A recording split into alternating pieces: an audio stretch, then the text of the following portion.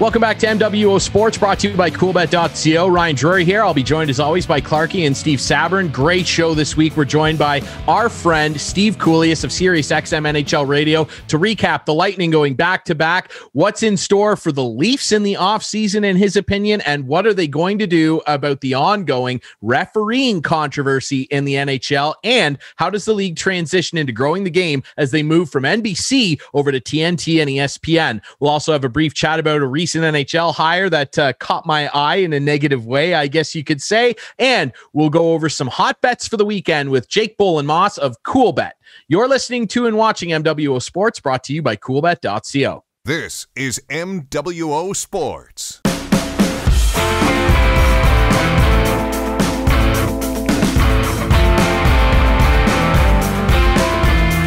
Welcome back to another episode of MWO Sports, brought to you by Coolbet.co. Ryan Drury alongside Clarkie and Steve Sabourin. We're extremely pleased to be joined by NHL Sirius XM radio host Steve Kouleas. Koulie, how you doing, brother?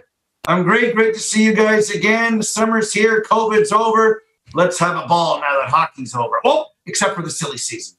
Absolutely. Silly season still to come, the draft, all that good stuff. But let's break it down. The Tampa Bay Lightning are back-to-back Stanley Cup champions. An always impressive feat, no matter what era you're talking about. But it's even more impressive in what we now lovingly know as the salary cap era. And maybe doubly impressive, Koulie. I don't know what your thoughts are on this, on how they had to win both of them in probably some of the weirdest circumstances we have ever seen as sports fans. I mean, down in Tampa, it was a little more lax this year. They had basically a full barn, but really, really impressive run by the 2020 and 21 Tampa Bay Lightning, wouldn't you say?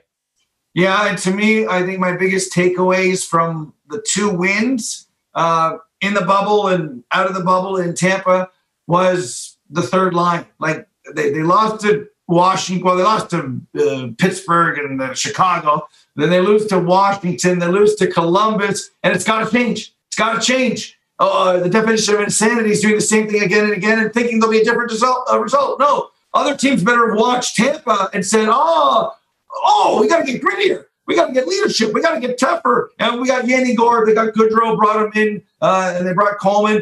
To me, what they did last year was, wow. They learned. They got it. They shut the Islanders out 1-0 in Game 7. They shut Montreal 1-0 in Game 5. Those two wins were, man, they didn't try to score the second goal and thought, oh, no, they made sure they didn't give Montreal the Islanders anything. That impressed me so much. That's what I take away. Yeah, they got Kucherov and they got Vasilevsky and they got Stammer and but that third line was the engine. It was the yes, I can, and the group that would not let them fail. See Barclay Goodrow blocking those shots. That's what should carry on with other teams. Colorado, Edmonton, Toronto, they're the ones that need to learn from that.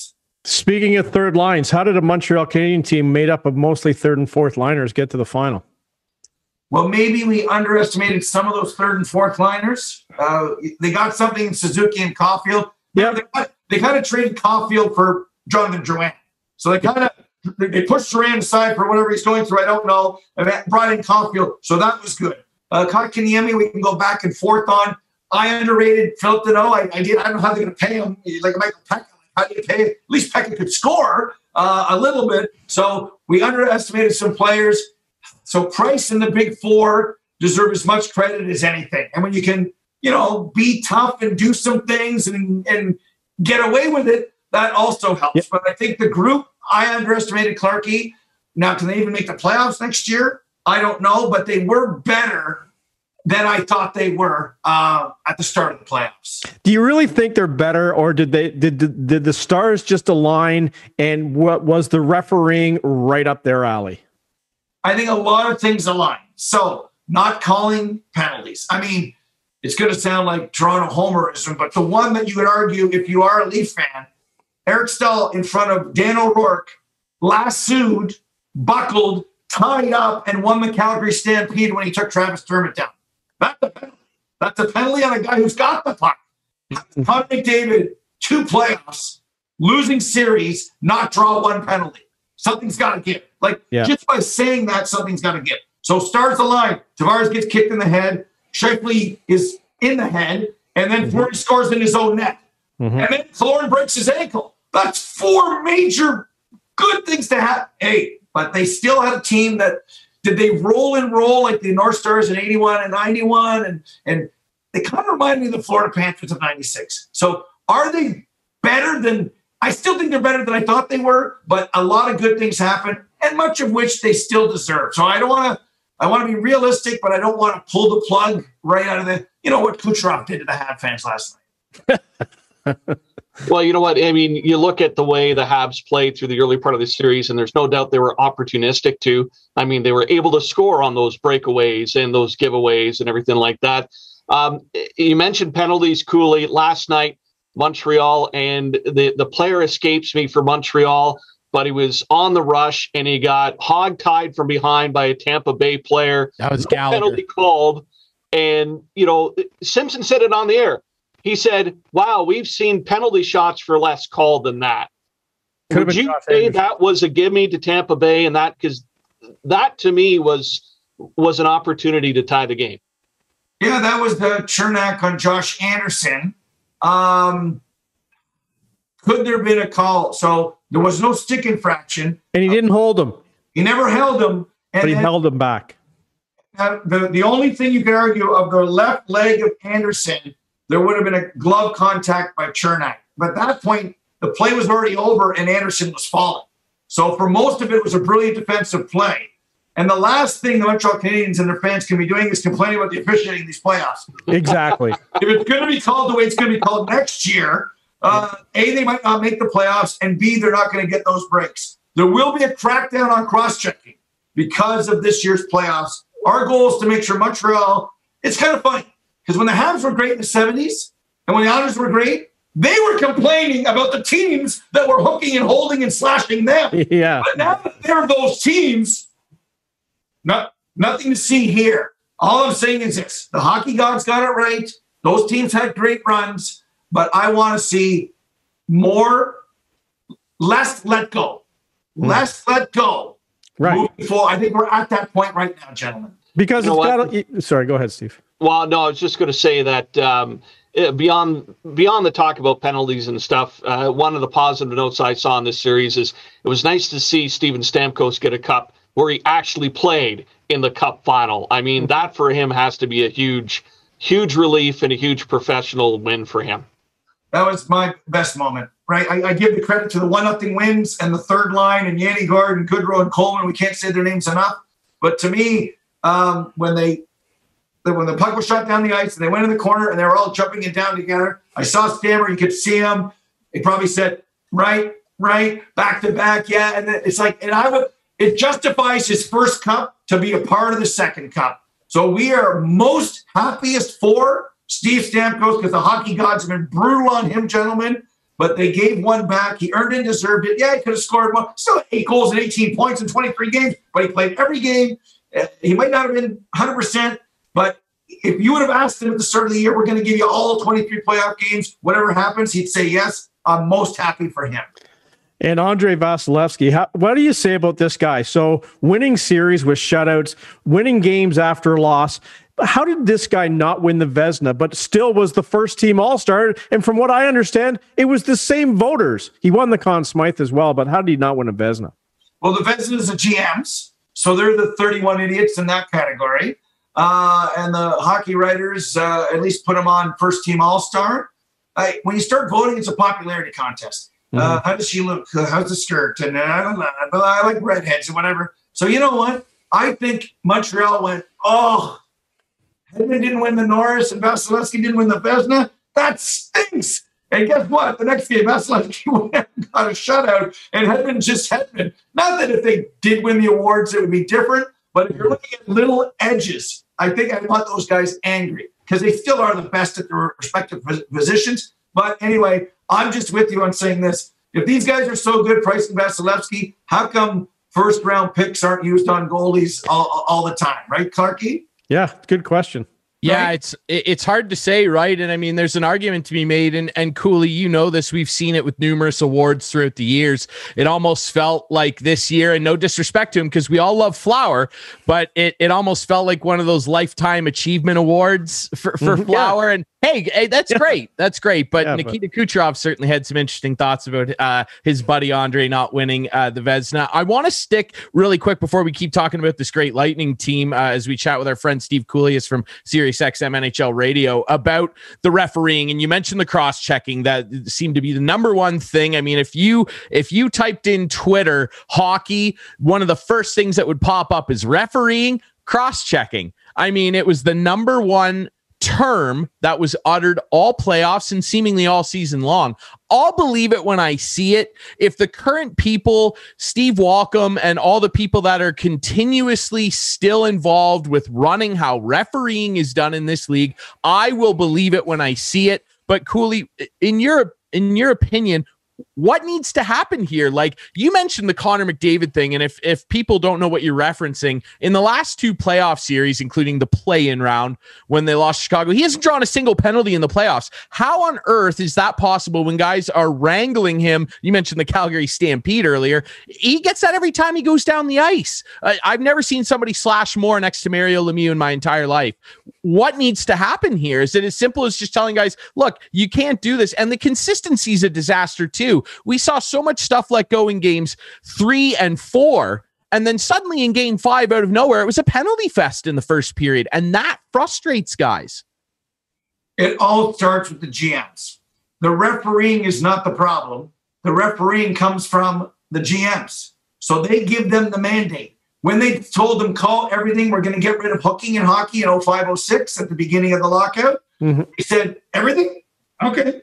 And when they called and people looked like, Brian McCabe, what are you doing? And they said, talk to your GM. We're calling everything. We are calling everything. 5-on-3 galore, everything else. Well, it did work after 3 months, and hooking is gone. Imagine if somebody would have said 1985, they're going to get rid of bench clearing brawls and hooking. What? Yeah, that'll never happen. Well, they did. Then tapping became a problem, and we've called on the hands.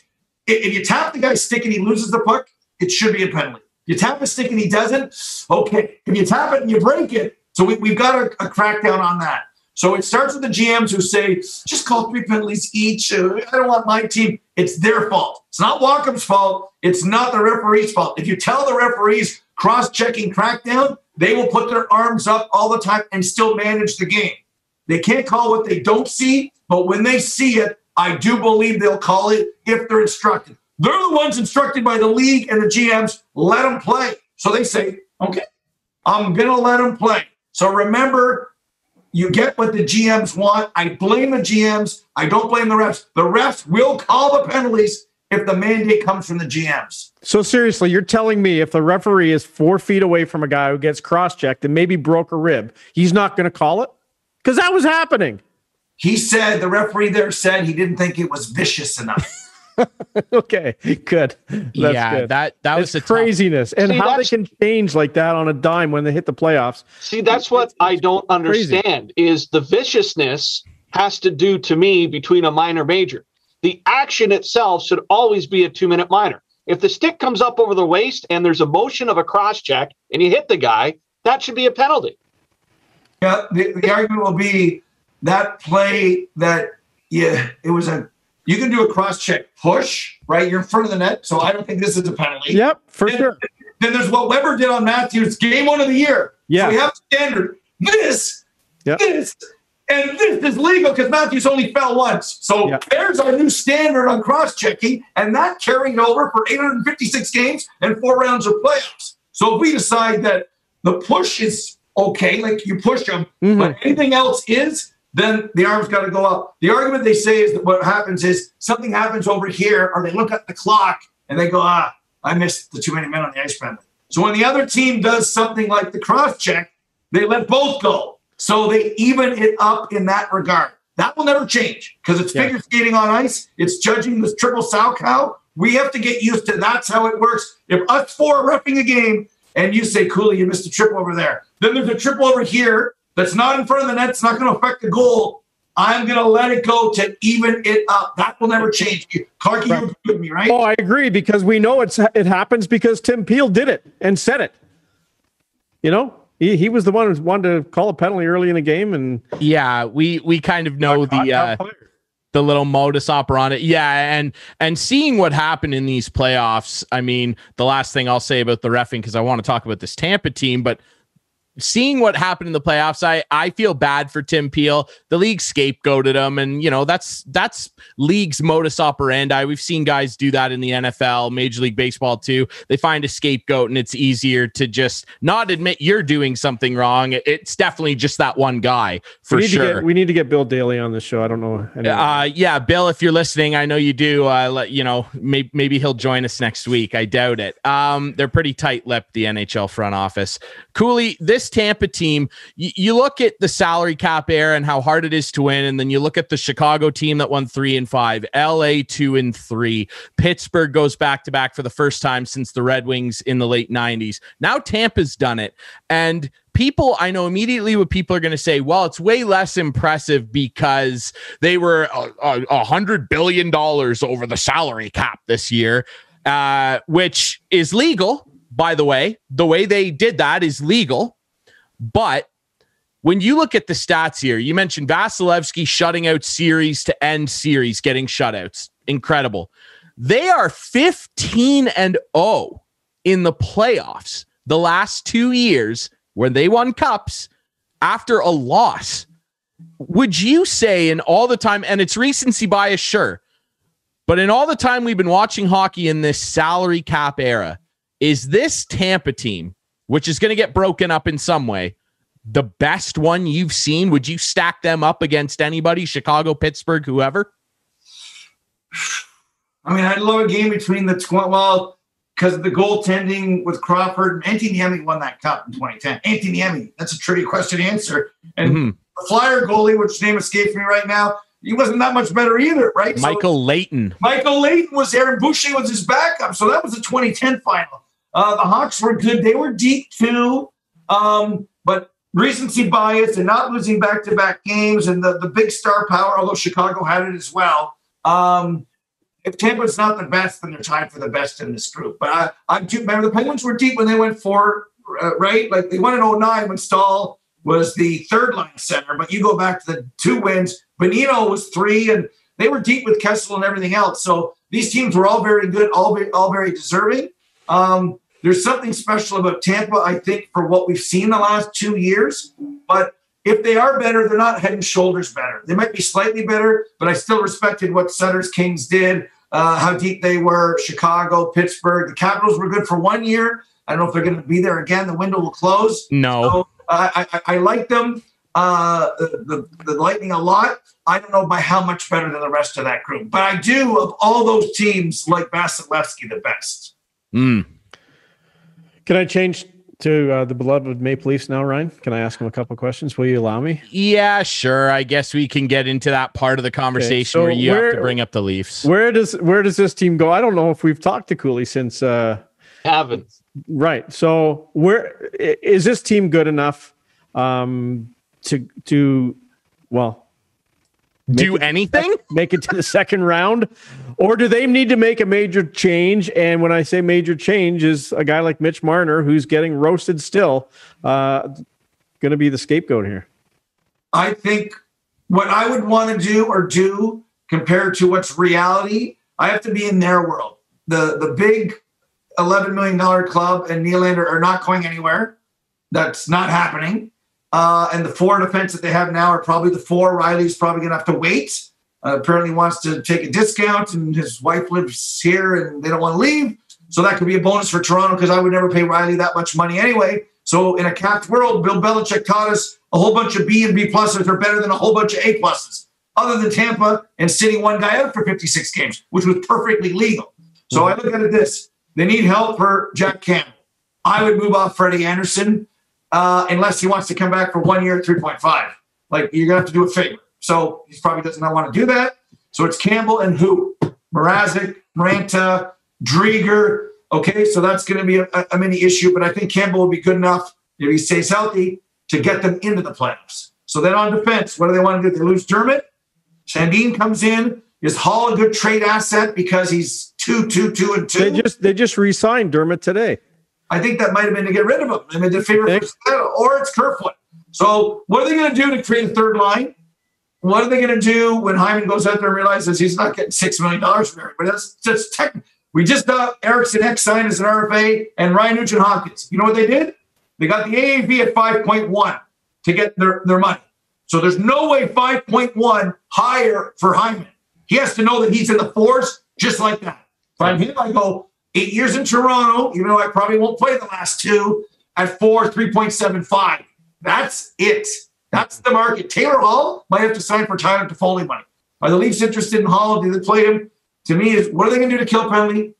Bartley Goodrow, I'd rather have than some of the other guys that we're talking about. Another Toronto guy, older, can kill penalties. Imagine that having to kill a penalty against Boston so they don't score goals in 5 seconds. So what are they going to do for grit? What are they going to do to augment some of these guys? This is Kyle Dubas's summer. He will either be the summer of Steve or the summer of George. If he slips on an envelope, he will not have a summer of 2022 next year. What he does in the next 20 days will dictate the season they have and whether he has a job next year. Yeah, he cannot stand still. He cannot stand still. Right. Misses the playoffs, fired. Makes the playoffs and gets embarrassed, fired. Makes the playoffs and loses in the first round. If it was me, I'd probably say that's enough. I think one of the top guys is on the block. And I think, as you know, when you have success in the organization, which they did with the Raptors, moving DeMar DeRozan for a guy, the pressure's on. And they're going to, I mean, I know it doesn't mean anything to hockey at the end of the day, but I bet they're saying one of these guys got to go. You got to do something. But you might be right. And we're going to find out in the next 21 days or whatever. Yeah. I don't think they're touching those guys. And obviously, I would move Nylander before I would move Marner myself. Marner just became, whether you like him or not, let's see how he learns from this. But a first-team All-Star is as good as the prize you can get at the end of the year. Right. And the Leafs don't get any awards. And how many games now in the playoffs without a goal? How many? 18? 18, yeah. 18. It's hard to say. There's going to be changes for sure. And I mean, you even look at, our recent champion twice over, Tampa, like, despite everybody making jokes about them being 18 million over the salary cap, which, yes, by the way, is legal. And I have an ironic story about that. They're going to get broken up. Like Goudreau is not coming back. I doubt Blake Coleman is coming back. Are they Tyler Johnson, a guy they've tried to move before, for sure not coming back. You look down the lineup at some of their depth, but that's the bad news, I guess, for a team like Tampa. As bad a news as you can have after winning 2 straight Stanley Cups. Here's the good news and the bad news for the rest of the league, though. They've still got a dominant core, and Tampa, unlike Toronto and many other teams, without even mentioning a team like Buffalo, they draft so well. So guess what? It doesn't really matter that they're losing Goudreau, an effective player. Pat Maroon, are they going to be able to keep him around? The 3-peat guy? I don't know. They draft so well. Guess what? They got guys coming. They don't trade away 1st and 2nd and 3rd round picks like cake, like Kyle Dubas has. They don't do that stuff. So unlike Tampa, Toronto doesn't exactly have a legion of elite young guys or even what I'd call useful young guys coming along to save the day here. So you're right. They got to do something big. I don't necessarily know if it's at the level of getting rid of a Marner, but something is going to change for sure. I just want to make note as well, Cooley, and you mentioned the GMs with the refereeing.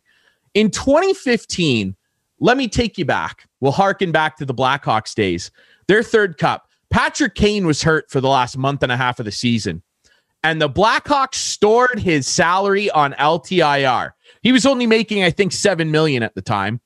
And in doing that, at the trade deadline, that cap space allowed them to acquire guys like Antoine Vermette, and they made a couple other additions as well that ate up that space. And then miraculously, game 1, he was back. And Tampa Bay, who lost to them in the final that year, by the way, at the GM meetings that summer, said, we should not allow stuff like this to happen. and they put it to a vote. Steve Yzerman was still the GM then. They put it to a vote, and it was voted down. The GMs said, no, this rule's fine. I bet you Toronto was one of the first to sign off on that because it allowed them to eat Horton's money and Clarkson's money. And now Tampa does it, and everyone's upset.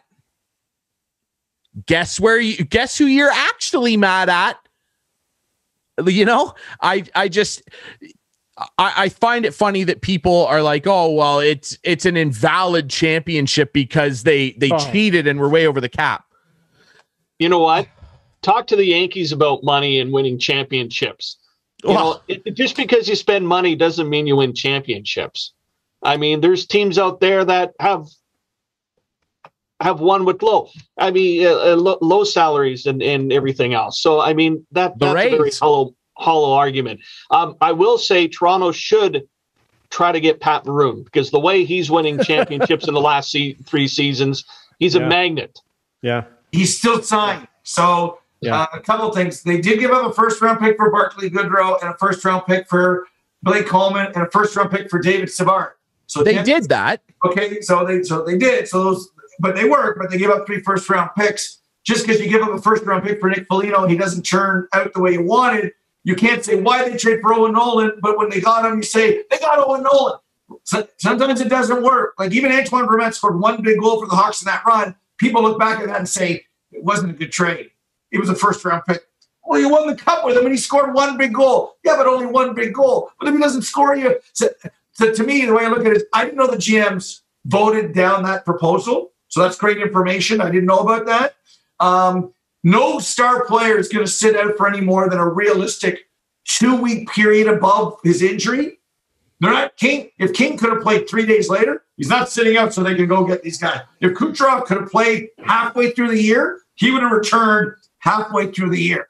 There's no doubt to me about that. And I don't think in a capped world, when somebody gets creative and those are in the rules, you're breaking the rules. Those are right now the rules. That's you want right. to change the rules, go ahead and change them. Yep. So Maroon's still under contract. Their fourth line next year will be Ross Colton, Patrick Maroon, and Matthew Joseph.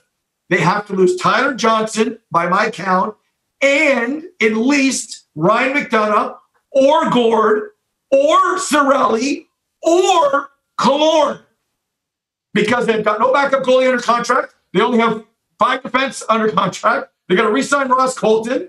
Maroon's making $900,000, so they got a 1.1. They're going to keep him.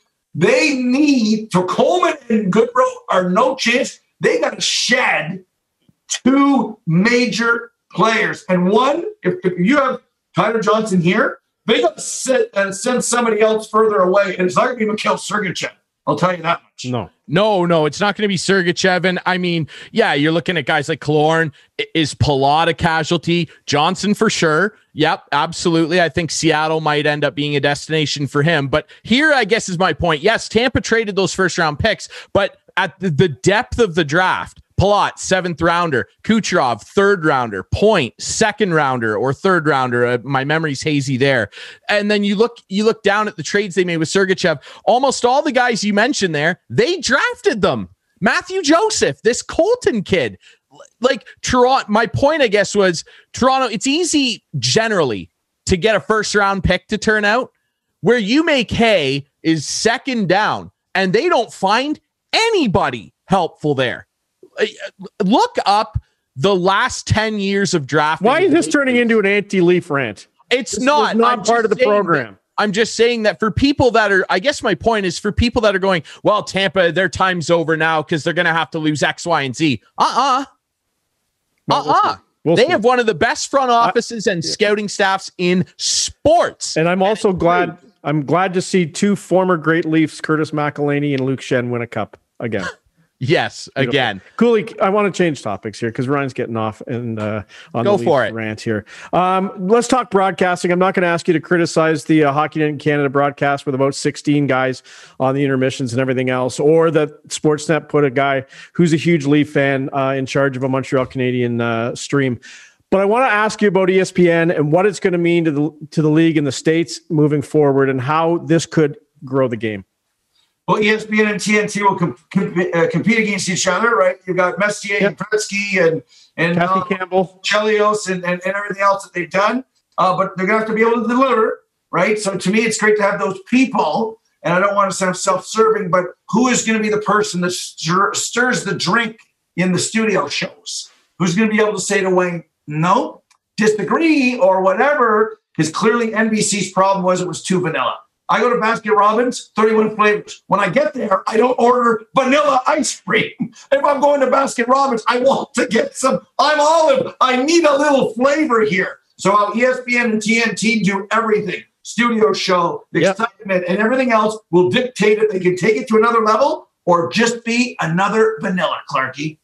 So okay. I'm just trying to think of some broadcasters with energy. Maybe is it Wayne's old coach Barry Melrose? What about the guy we're talking to, Ryan? He would be good on ESPN. Are you kidding me? Cooley would be unbelievable. He's unbelievable for us all the time, and we don't even pay him for this. So imagine how can he be on ESPN? Come on, hey, I'm looking. Come on, hey, no, it's one of those things. I agree, Cooley, and they have a real opportunity here because if you can't get the game now with these stars that are in the league and American stars like Austin Matthews, I know he plays in Canada, but if you can't grab an audience and find a way now on ESPN, boy, the NHL, I think they'll always kind of be the little brother, but if you can't start getting a foothold and getting more people in the seats and buying stuff and buying into the sport, that'll be a failure. That'll be looked at as a failure. They want to increase revenue, especially after the pandemic, like all sports. But I agree. They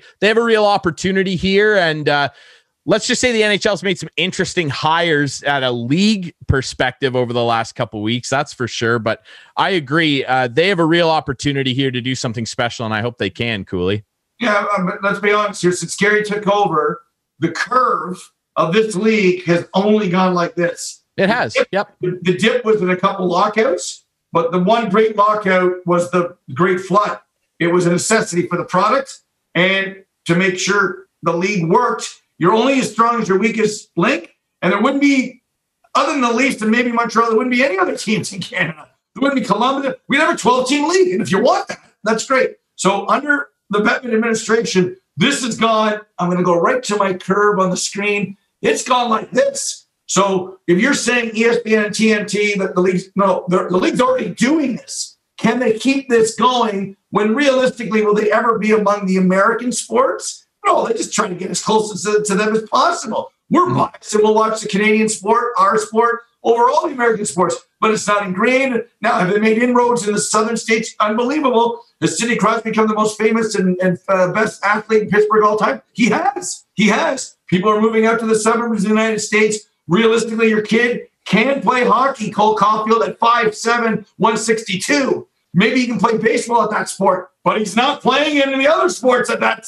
He's not an NFL wide receiver at that thing. So the realistic thing is it has gone like this, and ESPN, TNT, plus the money they've paid is only going in this direction. If anybody doesn't think from February 1st, 93 to where we are now, that Gary's taken over and done unbelievable things, they're dreaming in Technicolor.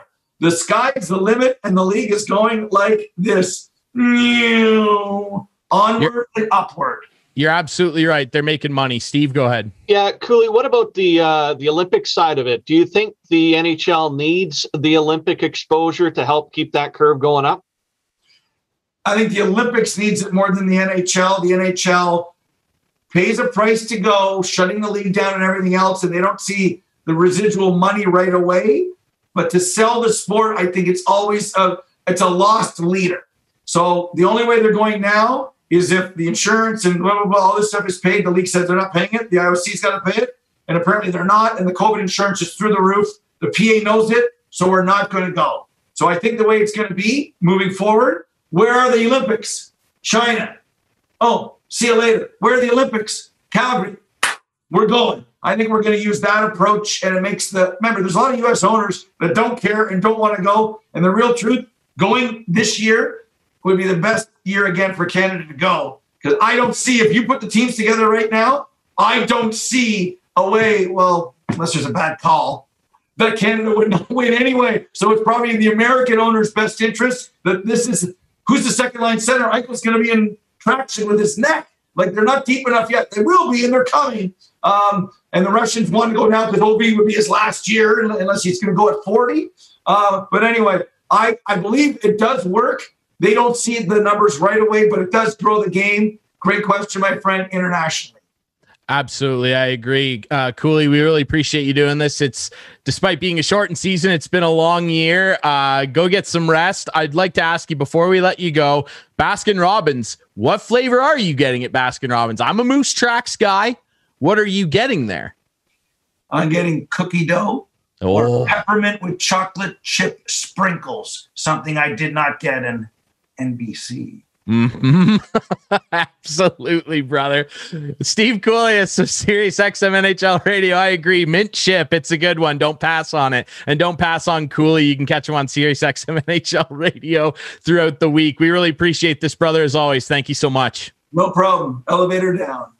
Absolutely. All right, we'll take a quick break here on MWO Sports. When we come back, we got to talk a little bit more about the NHL and some of their hiring decisions recently that have sparked some controversy, I guess. And we'll also have our betting segment coming up as well here on MWO Sports, brought to you by Coolbet.co. This is MWO Sports.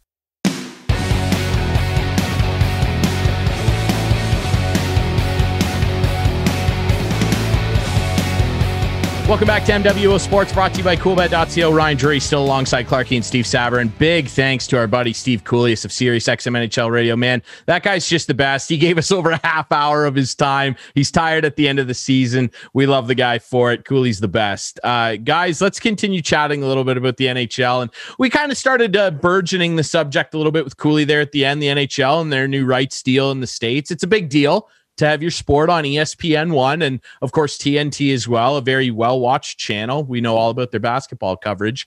The NHL, like I said to Cooley, has a real opportunity here to continue to grow the game, get more eyes on it. The league itself made an interesting hire in the name of that, I guess, recently. This is about a week ago. And they hired a 19-year-old TikTok star, which is a strange sentence to utter, but here we are in 2021. TikTok star, if that's a thing, to be the voice of the fans. This kid is he's from Toronto. I believe his name's Josh Richards or something. He's on TikTok and he's working for the league. Like, they're paying him to be the voice of the fans. And it's a little bit controversial because he has a show on Barstool. And if you're not familiar with Barstool and what that is, Dave Portnoy and those guys, you must be living under a rock if you're listening to sports media. They're pretty controversial for good reason. Particularly their owner, Dave Portnoy, who is, by the way, a 44-year-old man, and he hosts a podcast with this 19-year-old kid called BFFs. It's awful. It's a terrible show. Not to toot our horn here. I'd rather listen to our show in perpetuity if I was stranded on a desert island than listen to that, or even log on to TikTok for that matter. But hey, I'm 30. And so I don't use it. And I don't think that I want your guys' opinion on this. I mean, you're both just a little bit older than me, Clarkie, just a little bit older than me. And I want to know your opinion on this, because this guy is working on Barstool. He essentially makes videos on TikTok where he just raps to songs. Yeah. Tweets not great stuff. And this guy's going to be the voice of the fans. Yeah. For all the things that the NHL says, we want to include more LGBTQ fans. We want to include more, people of color and reach out to more fan base. So they hire this scrawny white kid who's, involved with a pretty controversial company. 25 million followers this kid has. I don't care. Well, the NHL does. 25 million followers this kid has. I think it's a brilliant move. They're reaching out to the youth. 25 million viewers. Not only that, he is a huge Leaf fan. And on day one of actually being hired by the league, he said on TikTok, F the Habs. What Yeah, else, great. Oh, perfect. what else is better than that? That's who we want as the voice of the fans. Another Brilliant. Leaf fan for Ryan, sure. you're way past the demo of this. I'm sorry to tell you. You're way past. You're an old fogey now. Okay. Uh-huh. You are. You're past it. What I would 25 million. Just think of that. Do they get 25 million people watching a hockey game down there? No. No, thank you very much. Yeah, but he's Canadian. He has no connection to the U.S. market outside of his dumb podcast. What do you think? All 25 million followers are in Canada? Come on. It has nothing to do with where we are with TikTok. It's all about the views. It's all about the hits. And you know what? From a content perspective, it doesn't have to be good content because, again, you're talking about 15-year-old boys or 15-year-olds, for that matter, walking around. My son's on TikTok, and he shows me some of the stuff he is amused with. And, yeah, it's a completely different market, completely different audience, and it's an expansion of what they're trying to do. So here's my problem, though. The demographic you just described already watches hockey. No. Young, white, 15-year-old boys. No, I said 15-year-old, and then I added 15-year-old. They all watch hockey. In the States, they all watch hockey, eh? In the States? No, but why would anybody in the States care who this guy is outside of making dumb lip sync rap 25 videos? million followers. Yeah. So? Cristiano Ronaldo has more followers. What if 15 million of them are in the States and 10 million of them don't watch hockey?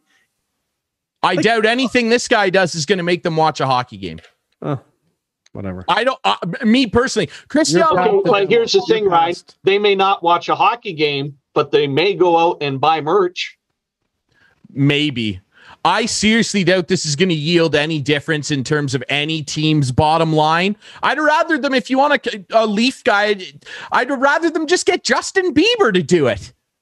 I'd rather them just get Bieber. He wrote a song about the Leafs. Not about them, but he made a music video all about his love for the Leafs to one of his new hit songs. I'd rather you just did that rather than this guy who's connected to this, not very well reputed. Yeah, I just think that's ridiculous. Like, Justin Bieber's not going to go on TikTok 10 times a day talking about hockey. What do you need him on TikTok for to increase views on the NHL? You have to be on different platforms. You can't, you have to fish where the fish are. You have to expand your horizons. And if there's a kid on TikTok who loves hockey and he's got 25 million viewers or followers, I guess, I don't see what the big deal is. We don't know how much this guy's getting paid, do we? No, I don't. Idea? I don't, but I just find it odd that for all the talk that the NHL does about wanting to expand their audience, young white boys and young white people, especially in this Canada, they're watching hockey already. They're already watching hockey. People of color, people that are essentially, at the end of the day, and I know this bothers some people, offended by what Barstool is and what a lot of their hosts and people, mainly Dave Portnoy, stand for, aren't going to get attached to something like this. I just think Cristiano Ronaldo has more followers than anybody on Instagram. People in the United States still won't watch soccer. I just think that this was a stupid hire. It's the NHL being the NHL. Great. Let's all sign on. Okay. Just if you have time tonight, when you go on TikTok, you guys look at a guy. He's very funny. And his TikTok name is @goalie_life29. @goalie_life29. He's got some funny dances and everything on there. Yeah, that's Chris Clark. That's you, dude. I'm not like, you can't pull a fast one on me, man. I may be 30 now. I wasn't born yet. Can we get our producer to put that graphic up, please? @goalie_life29. We're not doing that. We're not doing that. You can pay for a promotion, Clarky. Anyway, I like Josh. He's good in my books. Great, fine. I think it's a stupid hire. That's just my opinion. All right, we'll take a quick break here. When we come back, we will chat with one of our experts from Coolbet.co coming up here. Pat, unfortunately unavailable. Chris Abbott, he's in Vegas. He's enjoying laying some chips down. We will have Jake Bolin-Moss of Coolbet to talk about some hot bets to make this weekend. All-Star game around the corner, Euro finals. Lots to talk about here on MWO Sports, brought to you by Coolbet.co. This is MWO Sports.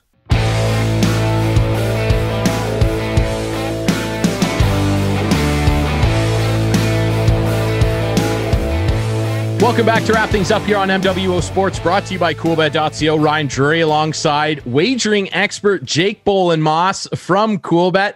Pat and Chris are busy. They're tied up, but no worries. We've got plenty of experts on hand, and Jake is one of those. Jake, how you doing, brother?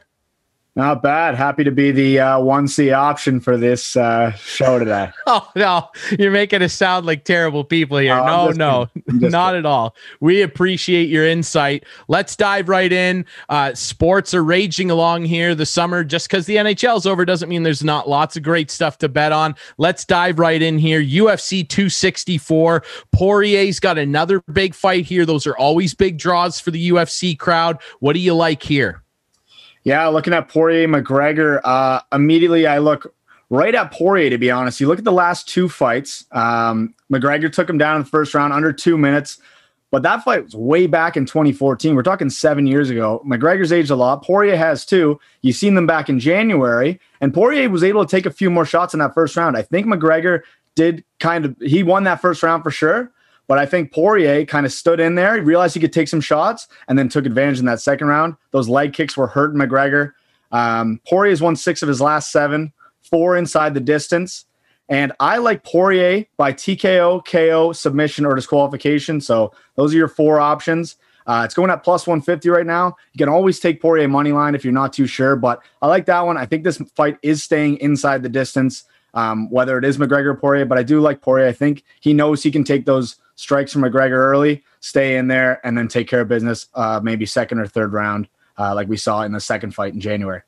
Yeah, I like that bet. And I mean, hey, all respect to McGregor, like you said, but in the UFC, probably more than any other sport, legends fall and they fall hard. The Iceman, Anderson Silva, Brock Lesnar, Ronda Rousey, you look throughout, and the legends, when they fall hard, and this could be one of those. Let's look at Euro 2020, and I hate referencing the year 2020. They should have just changed the title, but boy, what an unbelievable final. What a bounce back here for UEFA and football fans around the world. England at home at Wembley against the Italians. It's going to be an absolute stunner. If England wins, that country might just melt down. It's going to be incredible. Haven't won anything since 66. What do you like on this one?